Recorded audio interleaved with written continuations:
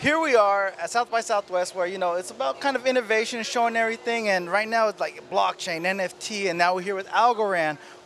Do you guys fully understand this concept, or how long did it take for you guys to like really grasp that idea? Well, I understand it 100% because it can make the current system or systems, the ones that are not empowering the creators or the ones that are not creating a community of people to enjoy creativity, productivity, and more important, experience.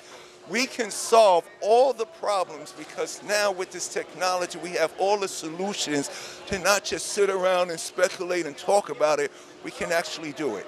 So, DMC, along with my two homies, Run-DMC and Master J, we are known for being innovators. We change music, we change fashion, we change culture.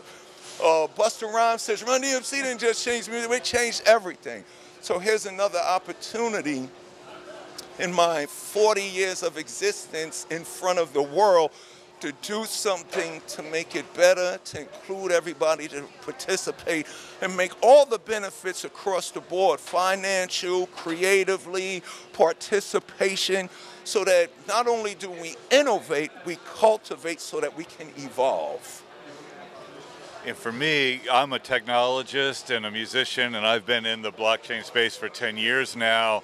This is the architect of modern music. My goal in life is to help artists create sustainable careers on their own terms. I partnered with Algorand because they're a carbon negative blockchain. They've got low transaction fees. You hear about all these NFTs, etc. People don't understand them. What they really do is give the power back to the artists and allow them to create and innovate in ways that aren't just replicating past models. So to partner with DMC, who's my hero and an innovator of modern music, on this innovative new technology is an absolute dream come true. And collaborations involve a lot of elements that include and involve the people who are coming together, which is not just about the thing they're there for. It's bigger than tech, it's bigger than music, it's bigger than all of us.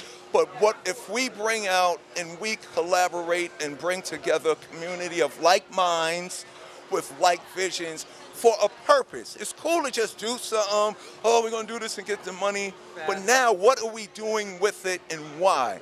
And that's the beautiful, and I love him for being a technologist, but he's a musician too. So he's double trouble. Musician first. Yes, exactly. Technology is a tool, sorry. Exactly, and that, I love to work with passionate people. What Steven Tyler did with that microphone in the Walk This Way video, literally knocked down a wall. I've been to South Sudan, and what we're doing is global. Or should I say universal? Or galactic? So when Steven Tyler knocked down that wall that was separating us in Aerosmith, I've been to South Sudan, I've been to Moscow, I've been to Ukraine. It's funny, I played Moscow and the Ukraine, and they fighting. So maybe the things that we can do can bring people together, create opportunity, and bridge the gap. Yes. You said it best when you talk about it's not politics, it's music that is what's going to solve it. Music succeeds where politics and religion fails. And creativity, invention, vision, inspiration, and even, because it takes knowledge and it takes science and it takes understanding to create in the first place. The smartest man in the history of our universe is Albert Einstein.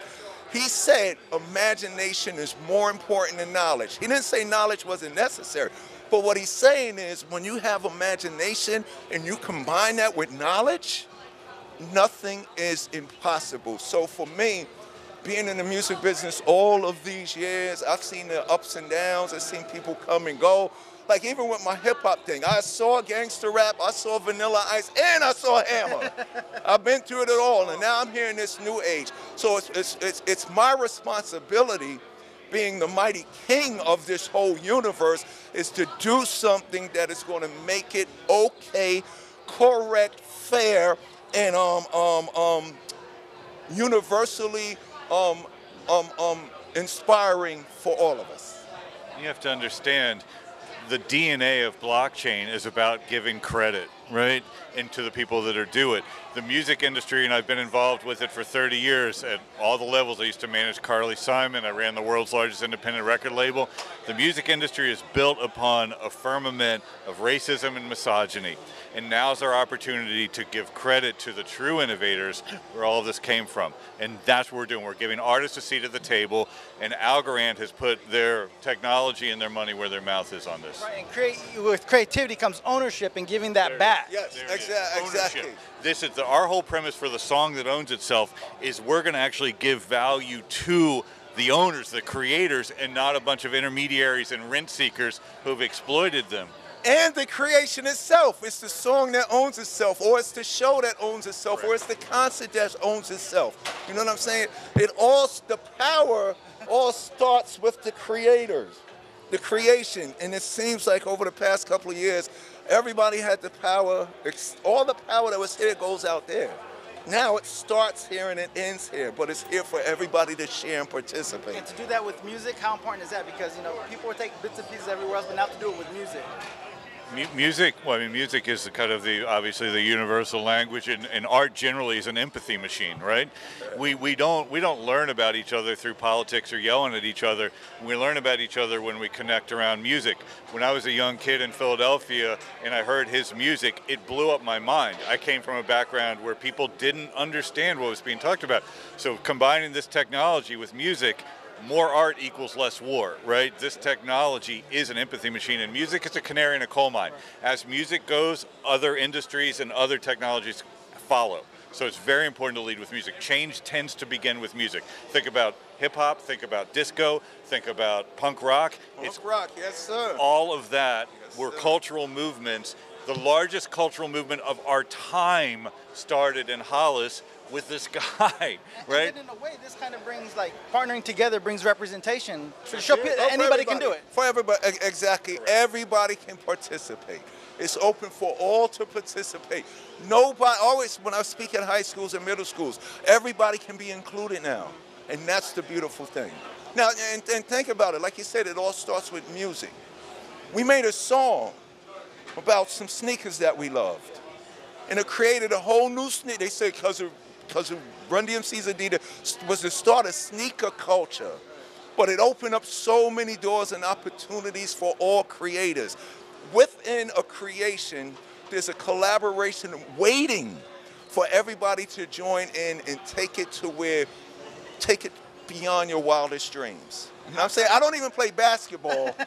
And I got a sneaker deal like Jordan. That's because the power is there. Now it's to take that power and utilize it. You know what I'm saying? Right. Designers, cameramen, sound, visual, everything can be style, everybody, art.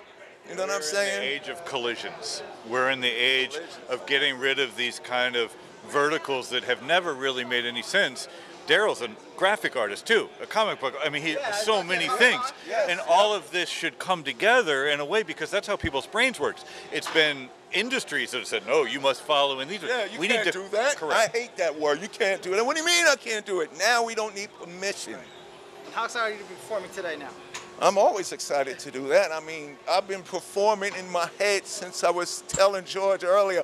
I was performing in my head when I was 5 and 6 years old, listening to 70s rock radio, just hoping, man, one day I could be like Mick Jagger, and one day I could be like John Fogerty.